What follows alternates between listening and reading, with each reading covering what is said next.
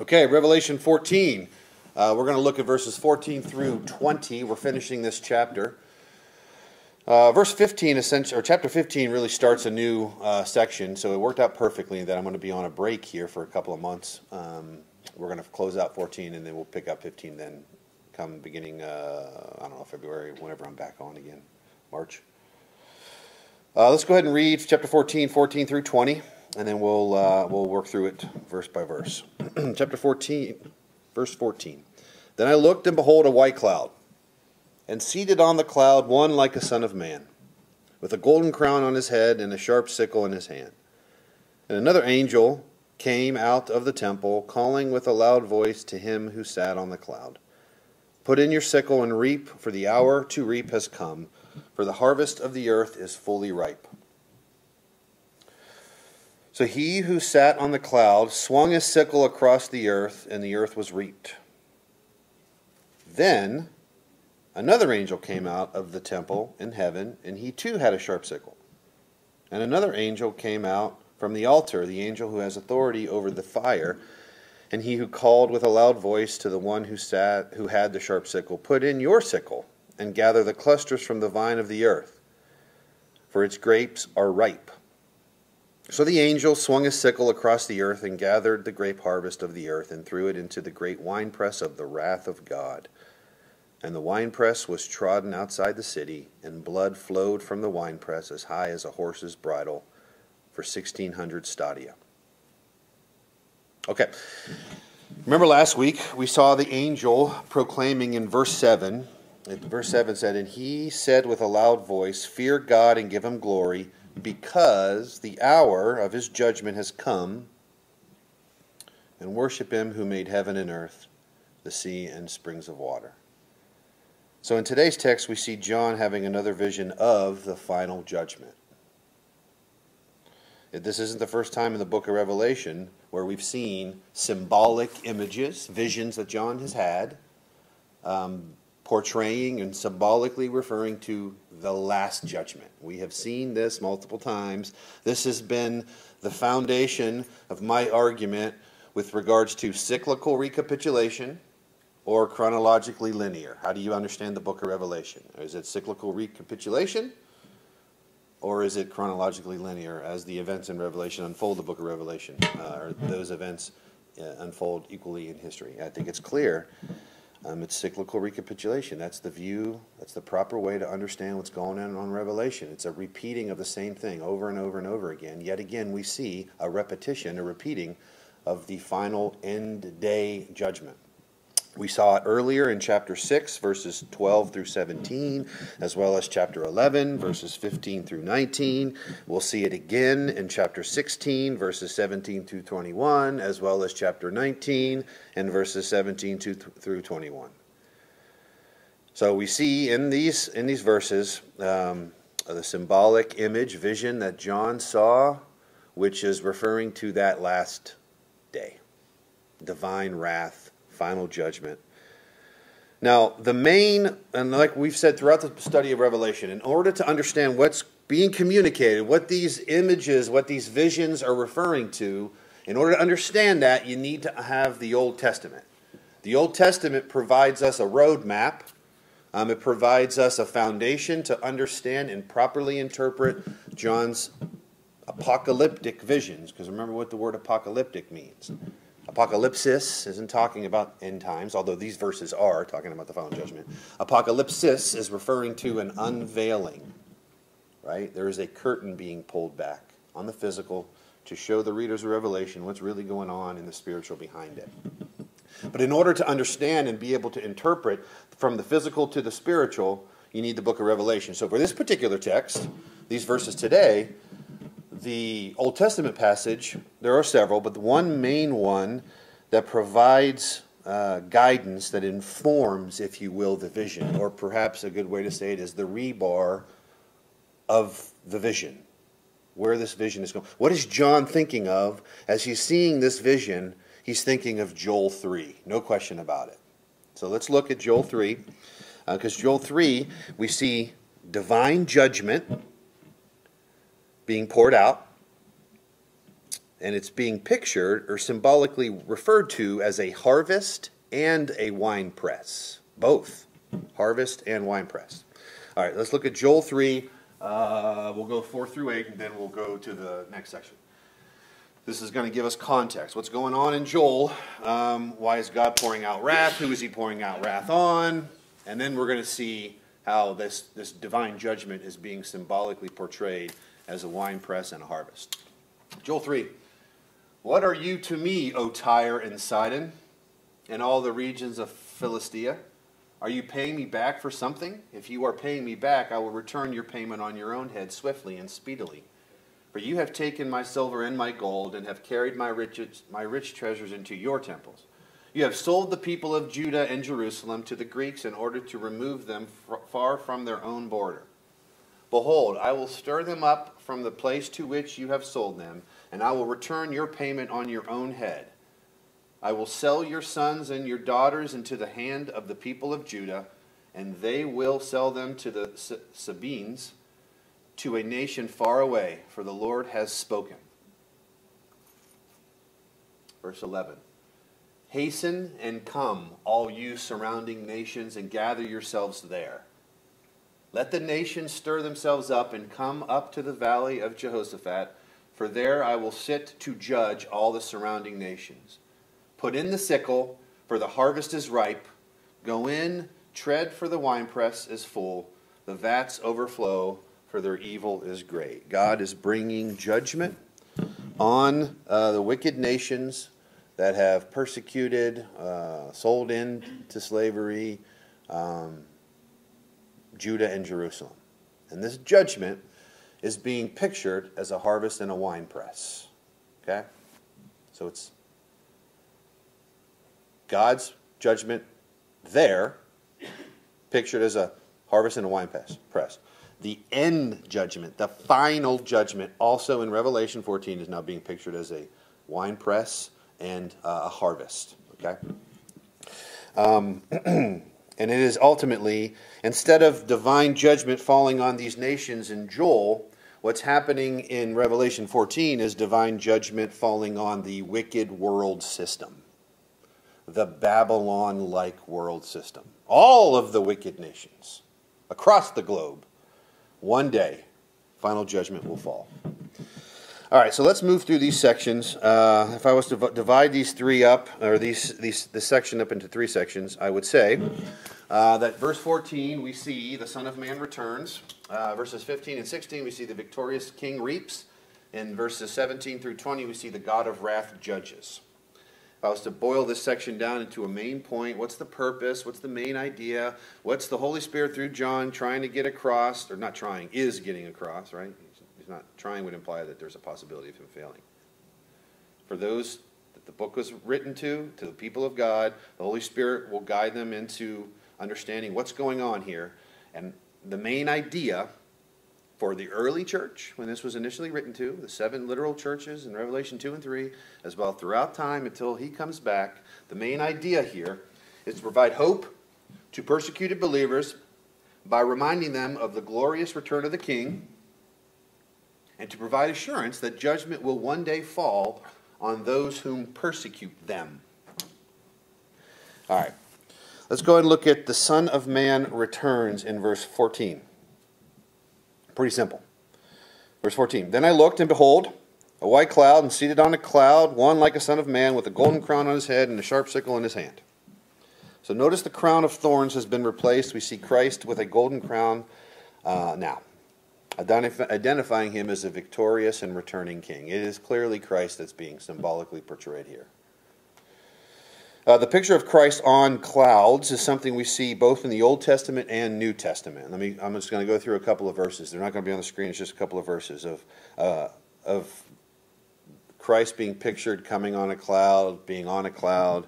Revelation 1:7, earlier in the book, we read, Behold, he is coming with the clouds, and every eye will see him, even those who pierced him, and all tribes of the earth will wail on account of him. Even so, amen. Matthew 26:64, Jesus said to him, You have said so. But I tell you, from now on you will see the Son of Man seated at the right hand of power and coming on the clouds of heaven. Acts 1:11. And the angel said, "Men of Galilee, why do you stand looking into heaven? This Jesus, who was taken up from you into heaven, will come in the same way as you saw him go into heaven." Remember, he was taken up in a cloud. Daniel 7, verse 13, Old Testament passage. "I saw in the night visions, and behold, with the clouds of heaven there came one like a son of man, and he came to the Ancient of Days, and he was presented before him." So we see, here's a good example of how the Scriptures help us in interpreting verse 14 of chapter 14. Who's this one coming on the clouds? Well, I just showed you how the Old Testament and New Testament help provide us the proper interpretation of who this is symbolically referring to. It's Christ. Amen? All right. The question is when? When is he coming on the clouds? Well, some preterists believe that this vision actually shows God's judgment on Jerusalem, and that this is actually referring to Rome conquering Jerusalem and destroying it in 7 AD. But it just seems like this is final judgment language. This is like second coming, the game over. He is returning back to judge the dead, raise the dead, judge both the dead and the living. And so, yeah, I think that some preterists, I think they have a flawed view. I think this is clearly talking about Jesus' second coming at the end. All right, so let's move on to verses 15 and 16, and we see the victorious king reaps. In verse 15 and 16 now, and for the rest of 15, 16, and then 17 through 20, we see the purpose of his return. Like what's going to happen? What's the result of him coming on the clouds? And I would argue it is to gather and to judge. Verse 15. "And another angel came out of the temple, calling with a loud voice to him who sat on the cloud. 'Put in your sickle and reap, for the hour to reap has come, for the harvest of the earth is fully ripe.'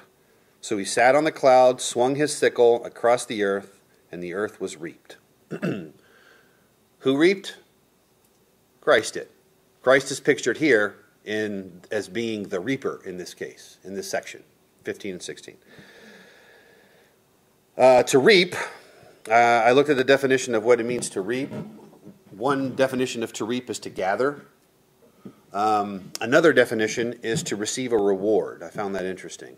Because when I'm looking at this, because there's some debate as to what's going on in 15 and 16 in comparison to 17 through 20. This gathering to oneself, this gathering and receiving a reward, to me, seems like right here, what's being mentioned to, or what's being alluded to, what's being referenced to, what this is pointing to is to the moment in history when the believers, God's chosen, the people that will be in heaven, will be brought in. When the dead in Christ will rise, and those who are alive upon his second coming will be brought to him. Now remember, it happens like that, a twinkling of an eye. Months ago, when I talked about the rapture, I put forward multiple views on what I believe rapture means. We talked about a couple of passages that referred to meet him in the air, the 1 Thessalonians passage. This is really important, because I think all of that rapture conversation, I believe, when I'm looking at this and I'm thinking about the logistics of how this could happen in the past, I think what I put forward during that rapture conversation is accurate. And that is, upon Christ's second coming, 1 Thessalonians, and then there's a passage where Paul goes out, the passage in 1 Thessalonians, the word to meet him in the air and change in the twinkling of an eye. The passage where Paul is on his way to Rome and he has two brothers that come out and meet him, as well as the 10 virgins when the bridegroom is coming. The 10 virgins, right, they go out and they meet the bridegroom.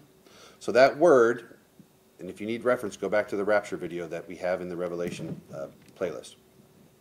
That word to meet means to go out and meet, and the person who goes out turns around and accompanies the person who's coming back to where the people who went out to meet started.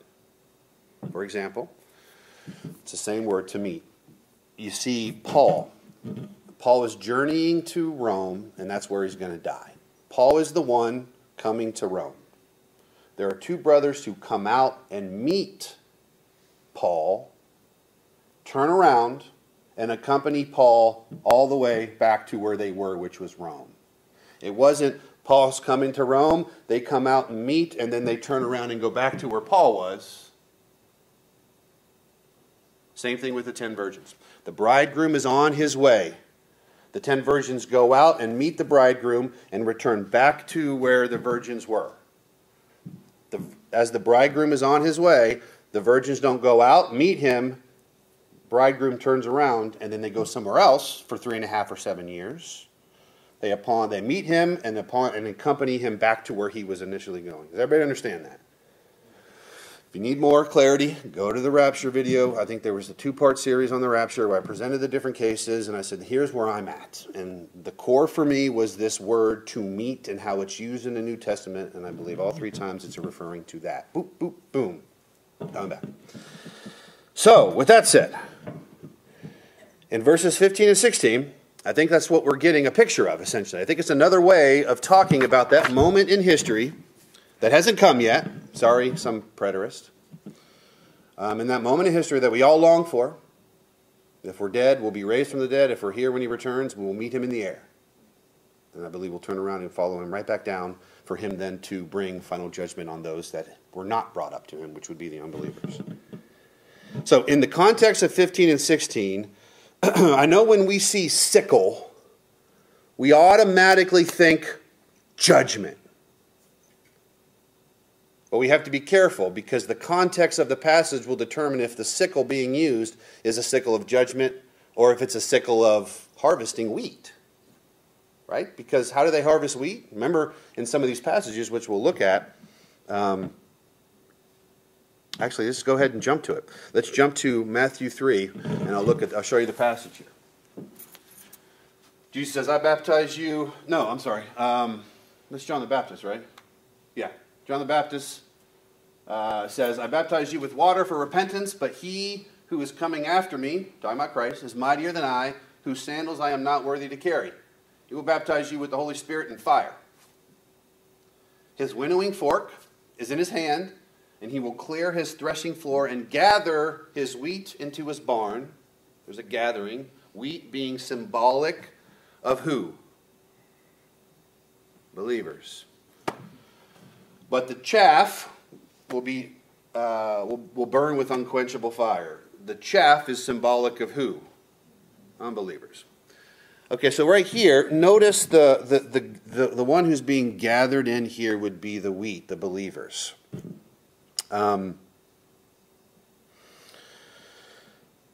Sickle are used. This winnowing fork is something that's used after the sickle is used. If you're a farmer, you go out and there's wheat growing in the field, you would use a sickle to cut down the wheat and bring the wheat in. It's a tool to use to harvest. The winnowing fork, this is a picture of after the sickle was used, the wheat would be brought into the barn. The winnowing fork, this is what would happen. There would be a big old pile of wheat. The winnowing fork would be used into the wheat, and they would throw the wheat up in the air and continue doing that. And the wind would blow the chaff away into a pile, and the wheat would eventually fall down, and you would be left, after you kept doing that over and over and over again, you would be left with a pile of wheat. Chaff blown away into a pile.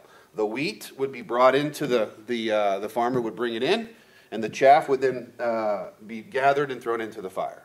Okay? But a sickle would be used to bring in the wheat.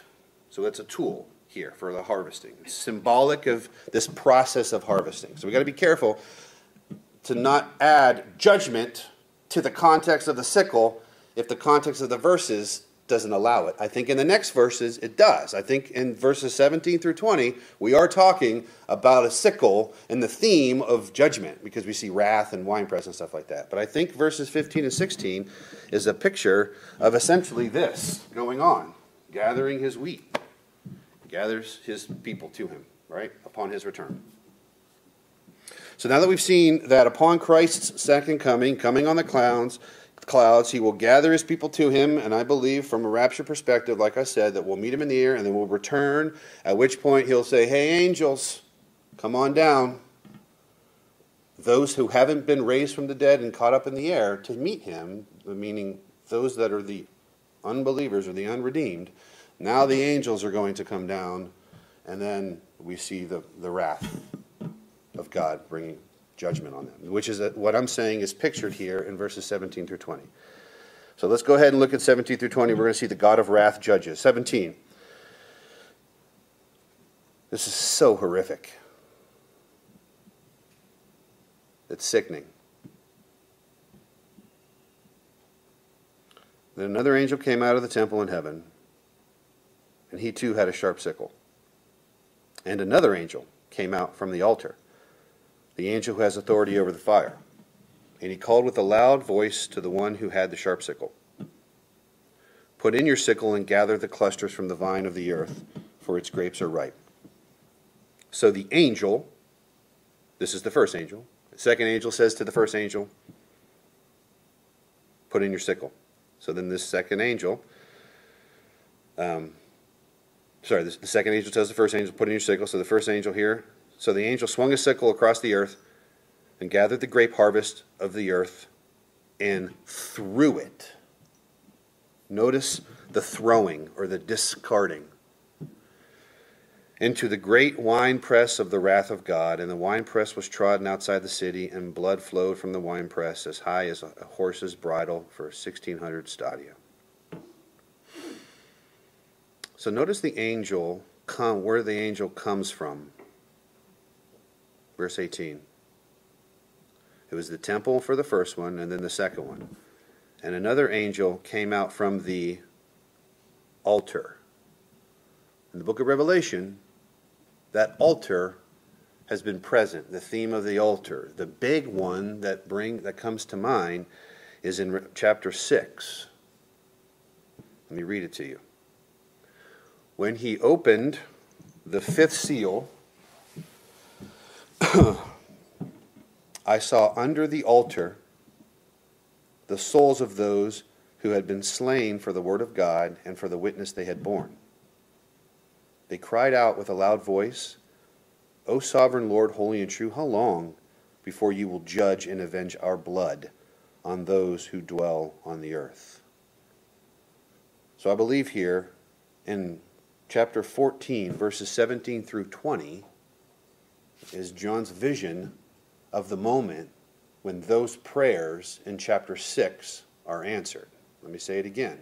With the presence of the altar here, the angel coming out of the altar, the theme of the altar, the presence of the altar in this vision, it connects us to the altar that was present in Revelation 6.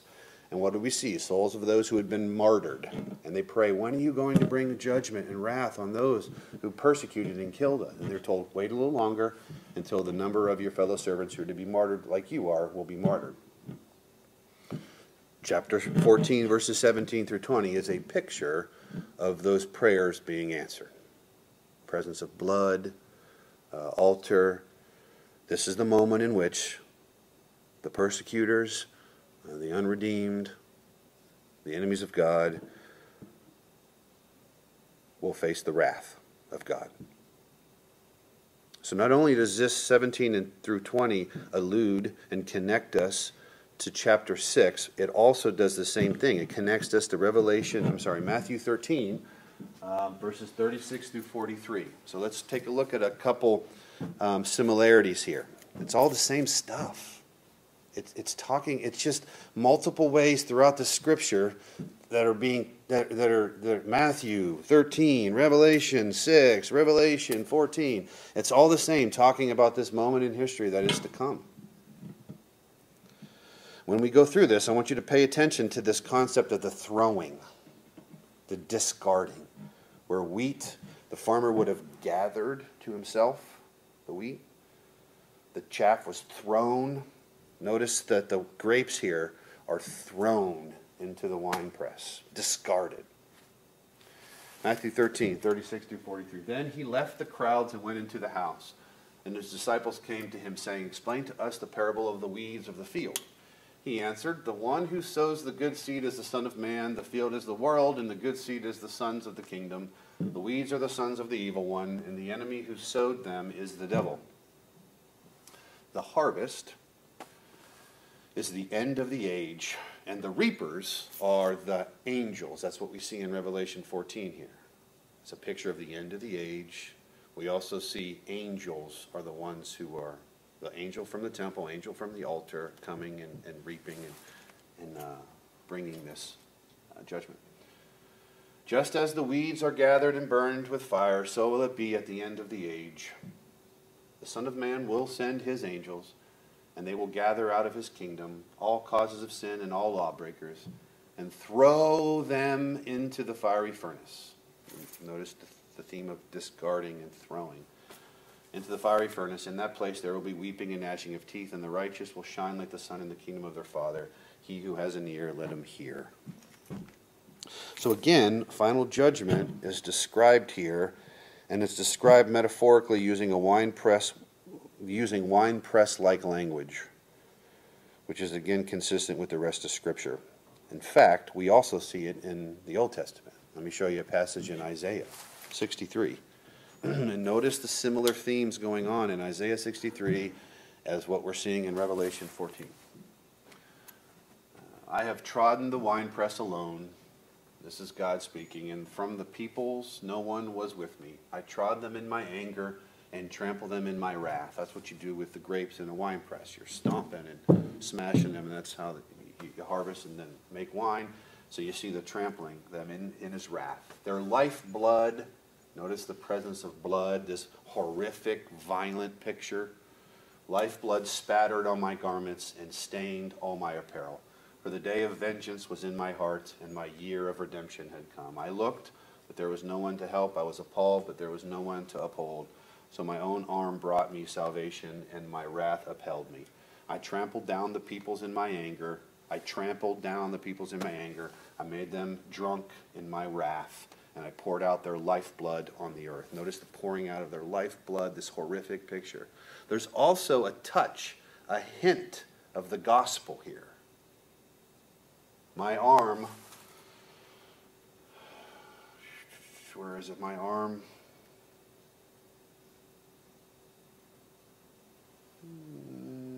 Come on, where are you at?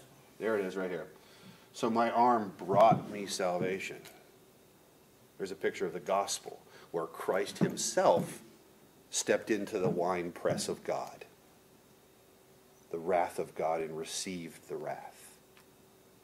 Because every human being, the winepress of the wrath of God will be applied to every human being. Either, if you are in Christ, it was applied to him. He took the wrath of God himself. Or if you reject him, then you will be looking forward inevitably to the moment when the wrath of God, you will be in the winepress and receive the wrath of God. So there's a hint of the gospel here, but he's also talking about the last day too, the final judgment. Notice the amount of blood here I poured. It wasn't a drip. It wasn't a small amount, but we're talking, this language is a overwhelming amount of blood, which is exactly what we see in verse 20 in Revelation 14. It's a picture. It's painting a horrific, overwhelming picture of wrath and terror and horror. "And the winepress was trodden outside the city. Blood flowed from the winepress as high as a horse's bridle for 1,600 stadia." So again, it's a picture of a tremendous amount of blood. 1,600 stadia is a measurement of width or distance. A long distance, miles upon miles. And so as high as a horse's bridle would be high. So this is a picture of blood so high and so far that you can't even see. That's being painted here. That's how much, and that's the terrible reality of the wrath of God being poured out on the masses who reject him, the masses who persecute his church. Because remember, This was initially written to believers in those early 7 churches who were facing persecution, as well as to believers throughout time.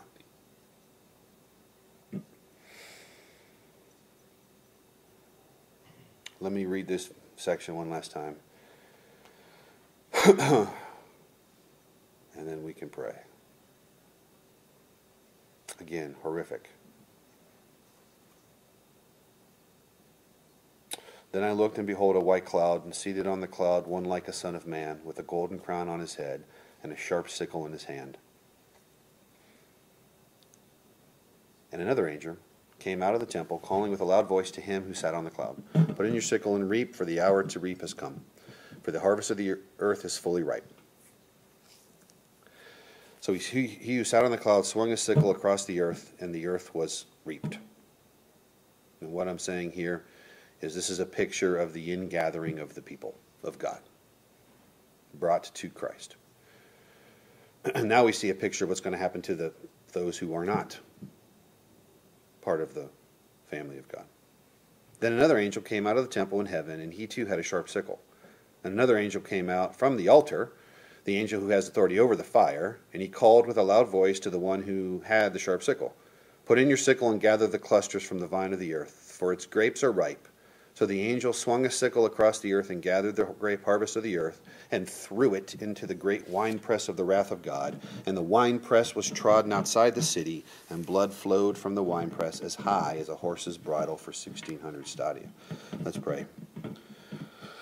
Lord, this reality makes me sick to my stomach.